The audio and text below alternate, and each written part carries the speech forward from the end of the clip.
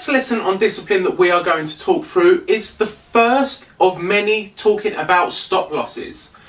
Now, for those of you that are unfamiliar with stop losses because you're new to trading, a stop loss is when you buy shares in the first place, you have a little option to insert a price for a stop loss. Now, this means that if the market comes down to that price, they will automatically sell your shares for you. Now, you don't have to be logged on to your computer. You could be at work, you could be on holiday. If your stop loss gets hit, so the price comes down to the price that you've named in your order, your shares will get sold. And stop losses are essential if you are a trader. If you are an investor, don't use a stop loss. There's no need.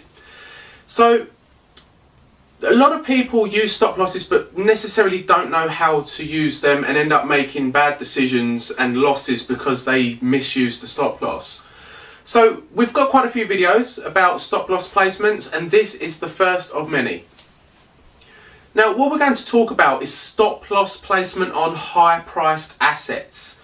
What we mean by this is shares that are sort of £10 per share, £15 per share and upwards, because there's lots of companies out there you can spend £20 a share on.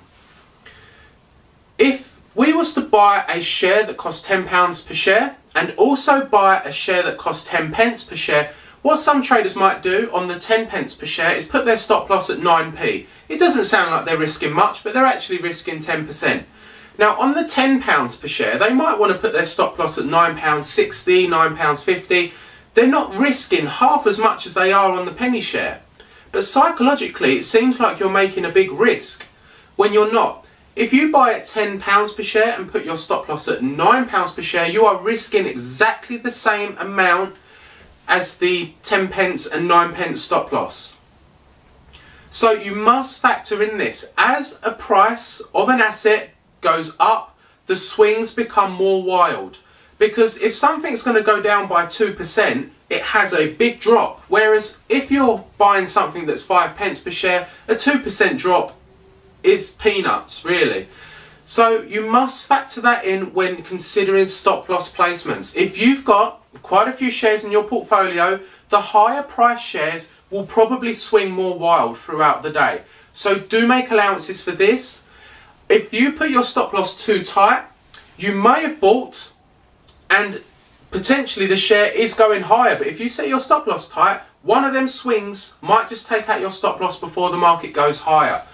Now, don't shy away from higher priced assets because volatility is what traders need to make money.